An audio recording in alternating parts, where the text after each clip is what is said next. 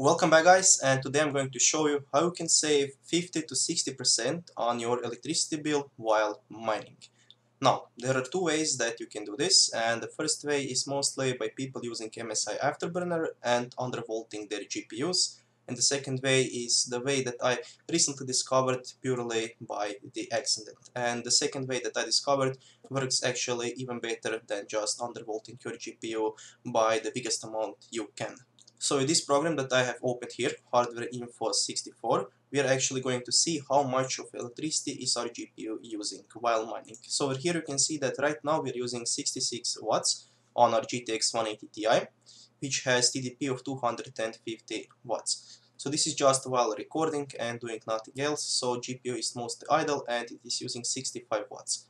Now, if I wouldn't be recording, it would be using even less than that, but while recording it uses 65 watts. Now, if we start mining with NiceHash and we just start our miner, you will see that this will go up almost to 250 watts of power consumption.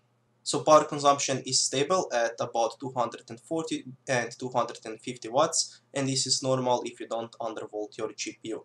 Now I'm going to show you how to undervolt your GPU using MSI Afterburner. So let's just close NiceHash Miner and let's open MSI Afterburner.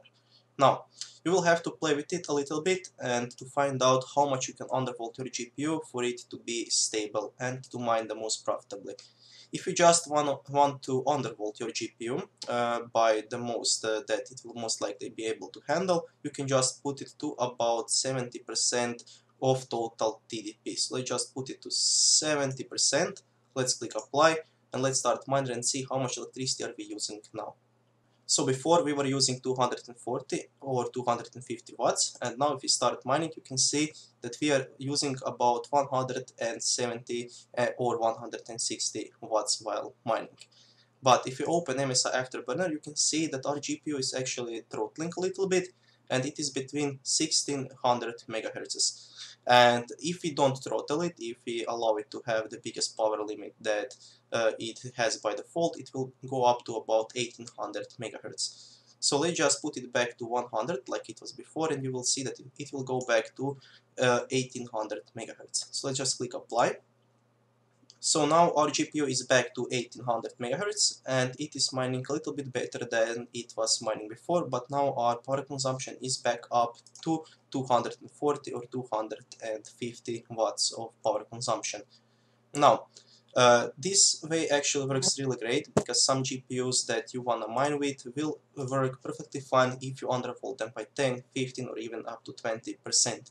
You will actually save about 20% on the electricity, but you will actually mine 10% less, as you can see that I was getting so much lower speeds. Another way that I have found yesterday is actually pretty great and it works with almost the same profits, but it uses a lot less electricity. So for this to work we are going to have to use Awesome Miner, and I have Awesome Miner right here. And now when I click start mining you will see how much my GPU will use of electricity. So give it a few seconds to start up and it is currently at 134 watts.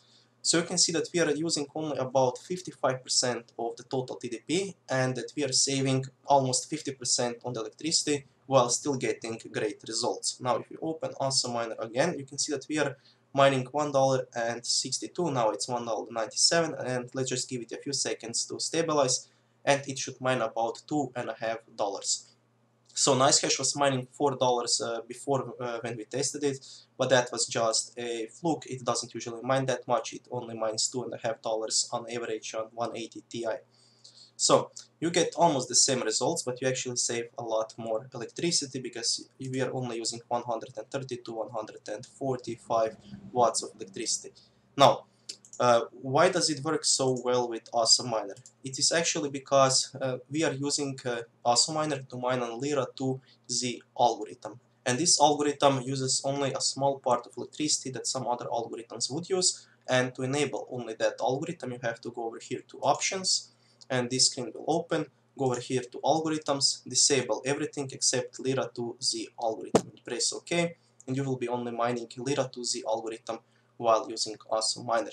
And I tested many different algorithms, and this one seems to work the best, and I accidentally discovered it, and I will most likely only mine Lira 2Z while using Castle Miner, because yes, I get about 10% lower profits than while mining something more profitable, but I save so much on the electricity bill that it is actually more than worth it just to mine Lira 2Z algorithm, which uses only 50 to 55% of the total TDP of a GPU. And you don't have to undervolt your GPU because it won't do actually anything. You cannot go lower than about 130 watts on 180 Ti, and it works really well with on Lira 2Z algorithm. So it is a lot more stable than undervolting it, and profits are almost the same. So thank you guys for watching this video. Let me know what you think about it and how much you saved on your electricity bill by mining on Lira 2Z. So see you soon in another one, and bye.